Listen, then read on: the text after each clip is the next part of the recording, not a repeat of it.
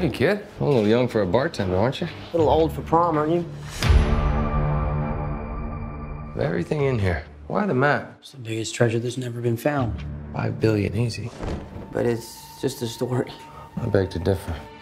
Hi, Tom. My name is Mary. I'm from CNN Brazil. Great to see you again. Hello, Mary. Nice to see you. How are you? I'm fine. So this time in a different movie. In fact, we just had the release of Spider-Man and you already have a new movie. To start our conversation, when did you get to know the game and the story of Nathan Drake? I first discovered Nathan Drake and, the franchise of Uncharted when I was shooting Spider-Man Homecoming. In the breaks in between setups, I would be in my trailer and I would be playing Uncharted with my best mate, Harrison. And, at the time as kids, we really thought, wow, this would make an amazing movie. This would be a really, really awesome film. The games are so cinematic. The story is so compelling. The sense of adventure is very enticing. So for me, it kind of screamed, big blockbuster movie. I think at the time, Ryan Reynolds was attached to play Nathan Drake.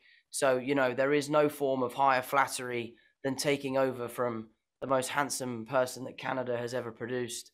So it was a lot of fun. Yeah, and I saw a really funny video on your Instagram with your brother telling you the scenes you had to shoot that day. So a very heavy day, we can say. So how was the Tom Holland's day in the set of Uncharted?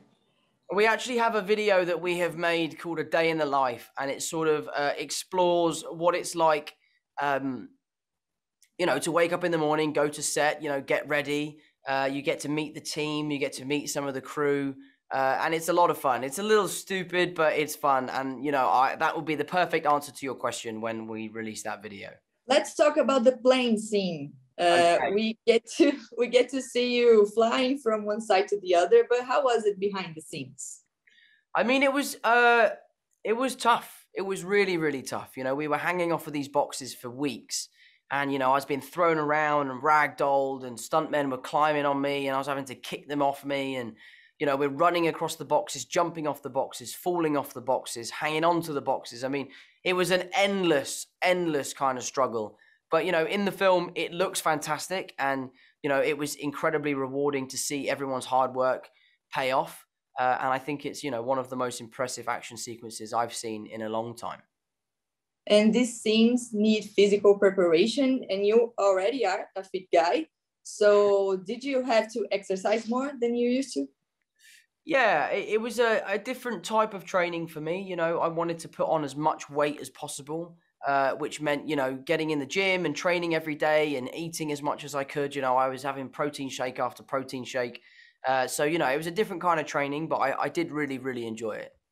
And a lot of people have been linking Uncharted with Indiana Jones. Do you think it's a movie that came, let's say, to take this place for the new generation? I wouldn't consider it taking anyone's place, but, it definitely is paying respects to those movies. We reference Indiana Jones in the film, and that is our way of sort of tipping the hat to Harrison Ford and obviously the incredible Steven Spielberg. But, we love those movies, all of us as creatives, and we wanted to, create a film that is in line with that kind of world. And, it was my favorite film growing up as a kid. So I really, really enjoyed kind of recreating it in our own way. Are you going to keep playing Uncharted, or now that you've actually lived through the story, has the video game lost its fun? I actually really love the video game. I think the video game is a really good way of sort of switching off and immersing yourself in a new world. I've probably played Uncharted for 3 or 4 times, and every time I discover something new, which is what the games are all about. So I probably will continue playing them.